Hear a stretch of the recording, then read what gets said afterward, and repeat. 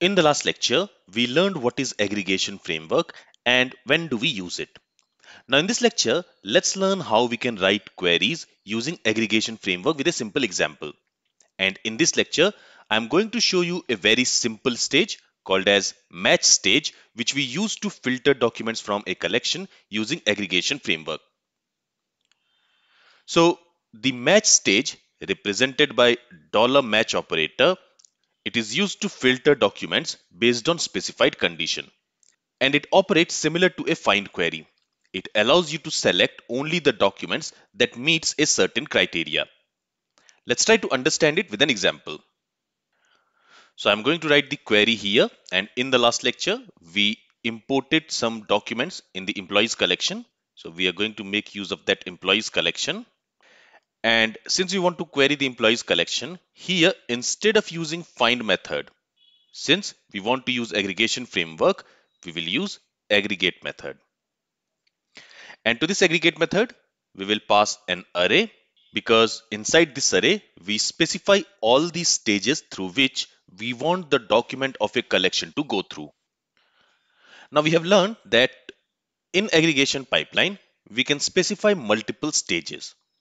But the important point to note here is that the first stage will always be applied on the collection and the next stages will be applied on the result of previous stage. So if you want to filter documents from a collection and then you want to apply the aggregation stages on the filtered documents, then filtering documents should be the first step. Why? Because if you filter the documents on the collection, in that case, if that collection has any index, that index will be utilized and it will make the query faster. And for that, the filter stage should be the first stage because as we learned, the first stage will be applied on the documents of the collection and the next stages will be applied on the result of the previous stage. So if you want to filter the documents and on that you want to apply the aggregation pipeline, then filtering stage should be the first stage so that it can utilize the indexes which we have on the collection. And to filter the documents, as we learned, we have match stage. And to use match stage, we use $match operator. To this, we assign an object, and in that object, we can specify the filter criteria. So for example, here I want to filter all the documents where the gender is male. This is my filter criteria. But in here, you can use any comparison operator or any logical operator which we can use on the find method. So for example, here you can use greater than operator, greater than equal to operator, less than operator, less than equal to operator, in operator, not in operator, etc. You can also use logical operators like or, and not. Okay. So now if I go ahead and if I run this query, it should return us all the documents from the employees collection where the gender is male. So basically we are filtering all the documents using this match stage where the gender is male. If I press enter, it has returned us all the documents where the gender is male, as you can see. So all these documents have gender as male. And one more very important point you need to remember here is just like find method, this aggregate method also returns us a cursor. Okay, it does not return us all the documents at once. Instead, it returns us a cursor. All right, now we have learned that we can use same stage multiple times in a aggregation pipeline. So for example, here I'm using this match stage and I can use this match stage multiple times in the aggregation pipeline. So now what we want is from the list of the male employees, which this stage has returned us, now we want to filter all the male employees whose country is, let's say, USA. So we might have some other employees. So you can see the employees country is UK, employees country is USA. So here I want to filter all the employees, all the male employees whose country is USA. And for that, I can go ahead and I can use another stage, another match stage.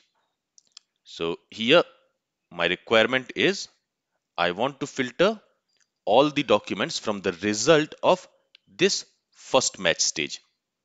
In the result of this first match stage, we have all the employees whose gender is male. And from that result, now we want to filter all the employees where the country is USA. So here we have the country field. This country field is a property of this embedded document which is assigned to this address field. So here we are going to access that country field using dot notation. So for that, I'm wrapping the field name within double quotes, and here we can say address dot country. And what should be the country value? Let's say USA. So here this stage, this match stage, it will be applied on the result of previous match stage.